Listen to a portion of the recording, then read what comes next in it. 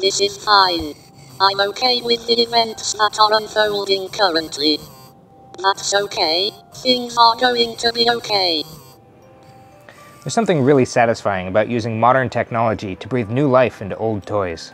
Last night my friend asked to use a USB port to charge his cigarette, but I was using it to charge my board. The future is stupid.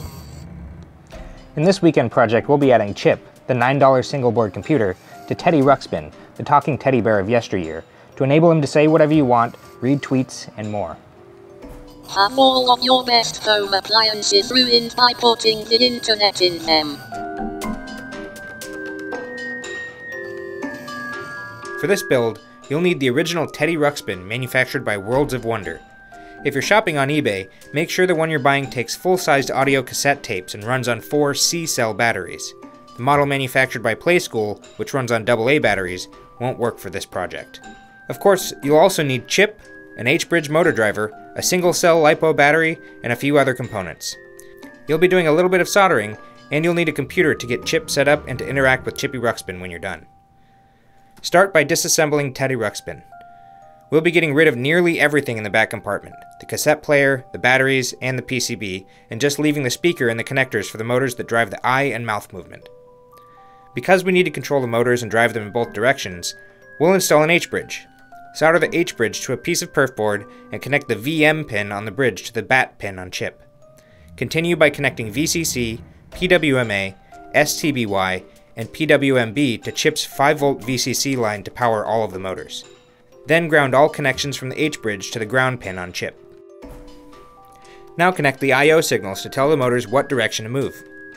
Sending a logic signal to one pin will drive the motor forward, and sending another will reverse it. This controls moving the eyes up and down and opening and closing the mouth. Connect the motor driver's AIN1 pin to C.H.I.P's XIO-P0 pin, AIN2 to XIO-P2, BIN1 to XIO-P4, and BIN2 to XIO-P6. Finally, connect the motor driver's A01 and A02 pins to Teddy's upper and lower jaw motors, and B01 and B02 to the eye motor.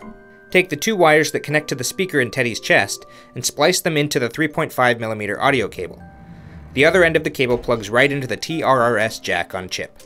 C.H.I.P supports serial over USB, and that's one of the most straightforward ways to connect to it until we get it connected to a Wi-Fi network.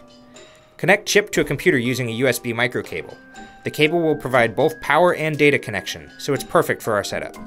Once you're signed in, use NMCLI to connect to a nearby Wi-Fi network. C.H.I.P will store any Wi-Fi settings you enter into here, so it'll automatically connect to this network in the future. Update C.H.I.P using apt-get, and then install Git and clone the C.H.I.P Ruxpin repo. You'll need to install a few more packages before we finish up. These are all the various systems that the script calls on to make C.H.I.P Ruxpin speak. If you want C.H.I.P Ruxpin to be able to connect to Twitter, you'll need to also create a Twitter app through their developer site and add your authorization keys to the script. Once you have everything in place, shut C.H.I.P down. Connect a single-cell LiPo battery to the connector on the board and press the power button for a full second to power C.H.I.P up again. And then fit everything back into the cavity in the bear. There should be plenty of room. Sign in via Wi-Fi, then launch the script from your command line. Point your web browser to the URL provided by the script. Anything you type into the text box will be recited by C.H.I.P Ruxpin. The future is stupid. C.H.I.P Ruxpin makes a ridiculous desk toy and a fun conversation starter. Speaking of ridiculous desk toys, I wanted to take a moment to actually talk about some of the ideas that people left in the comments on our last project, the Reddit Shower Thoughts printer.